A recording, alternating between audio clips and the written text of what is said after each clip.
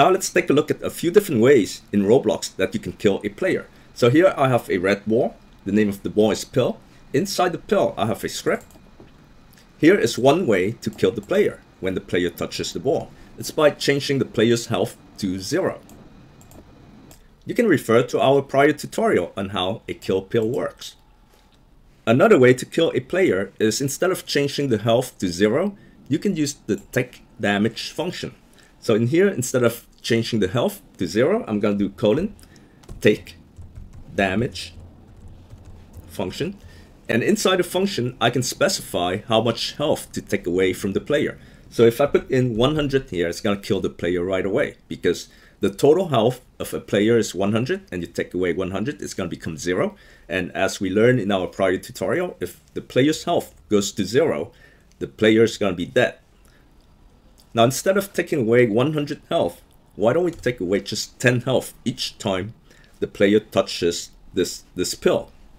But in reality, it's going to take away much more than 10 health, because you can see we do not have a debouncing process inside this pill. So let's now play test and take a look. Each time I touch the pill, it's going to take away more than 10 health, since I do not have a debouncing process in it. Here we go. You can see it took away a bunch of health. Let me open up my character and go to the humanoid so we can tell how much health it took away. So look at my health right now. It's at 53. And with time, I regain my health back. Now I'm going to go and touch the pill again. And I'm dead. So each time I take the pill, since there's no debouncing process, it's recording multiple touches to the pill, and each touch is going to cost me 10 health. And that's why it killed me so fast, because it recorded multiple touches to the ball. So if in your game, you want to take only 10 health each time the player touches the ball, you must add a debouncing process to this touch event. And you can refer to our prior tutorial on debouncing for more details. Another way to kill the character is, instead of changing the health of the character, what I can do is I can break the joints of the character. So here's my characters. The character is other part.parent.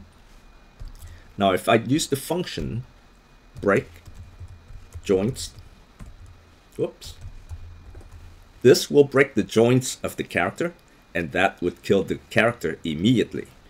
Let's play test and take a look. There's my pill. I'm gonna touch it. And boom, I'm dead immediately. And just for fun, we can kill a character by blowing up the character. So instead of breaking the joints of the character, you can replace that one line with these two lines. On this line here, we're creating an explosion using instance.new to create a new object. The object type is going to be of type explosion, and we're putting it inside the workspace. We're positioning our explosion exactly at the location of the part. So the part is our pill that the player touches. The explosion is going to happen exactly at that same spot where the part is, where the pill is. And the explosion is going to kill the player. Let's play test and take a look. And there is our pill. I'm going to go and touch it.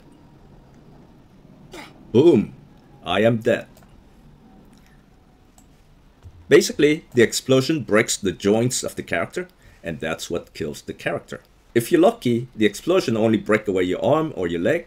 You're not gonna die, so you can still play, you can still hop around on one leg inside the game. But if it breaks your neck joint, then you're dead. So those are just some of the ways that you can kill a player inside Roblox.